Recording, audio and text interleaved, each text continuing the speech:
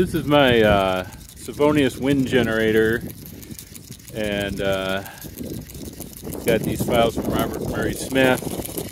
This gearing here is from a different project he did. I got the N32 magnets, and then I got the wire down here in his serpentine design, and we got about a 4-mile-an-hour wind right now, and she's doing pretty good.